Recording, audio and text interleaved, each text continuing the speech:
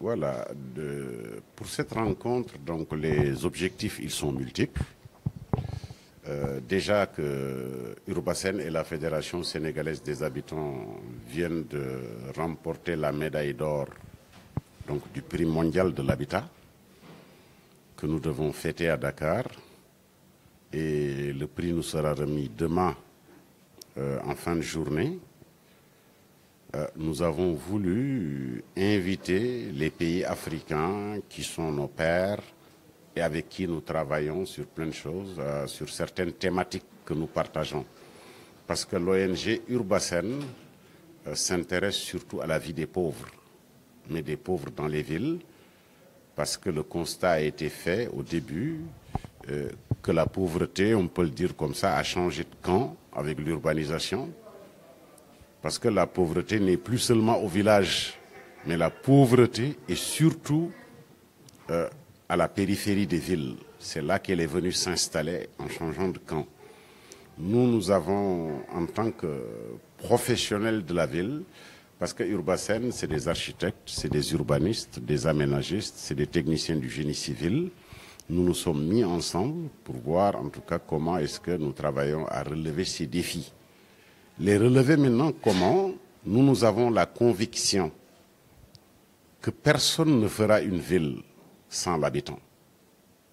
Le gouvernement central est extrêmement important parce que le gouvernement définit les politiques. La collectivité territoriale est très importante parce que c'est le prolongement du gouvernement central pour se rapprocher des populations et tout ça, c'est une excellente chose. Il est aussi constaté que dans les processus, généralement l'habitant qui devait être au début et à la fin du processus ne trouve généralement pas sa place. Alors que l'habitant, pour nous, doit avoir des rôles et des responsabilités. Maintenant, il faut faire de sorte que l'habitant comprenne le rôle qu'il doit jouer, ce qu'il doit apporter à la ville, à la vie des citadins,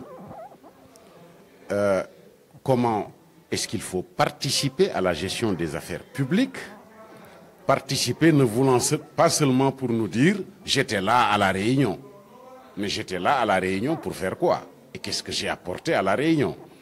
Et c'est pourquoi urbaSEN a choisi d'aider à la mise en place de la Fédération sénégalaise des habitants, comme son nom l'indique, qui est composé d'habitants, mais d'habitants des quartiers défavorisés, qui ont des besoins qu'ils ne peuvent pas satisfaire, des habitants qui n'accèdent pas aux institutions financières parce qu'on ne les connaît pas et on ne les reconnaît pas. Nous nous battons pour donner une voix à ces habitants. Parce que la participation habitante, pour nous, ce n'est pas seulement aller dans des réunions, c'est investir dans la ville.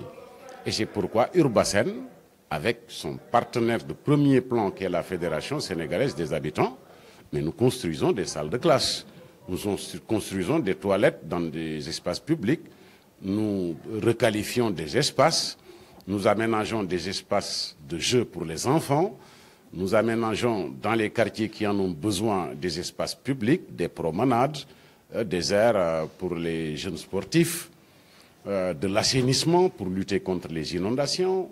Nous formons aussi les jeunes et les femmes à avoir un métier. Parce que notre porte d'entrée, c'est l'habitat. Mais l'habitat, pour nous, ce n'est pas des chambres où dormir.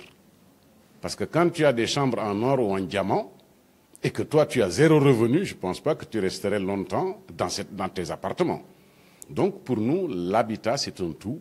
C'est l'éducation, c'est la santé, c'est l'assainissement, c'est les revenus, c'est la formation, c'est la connaissance.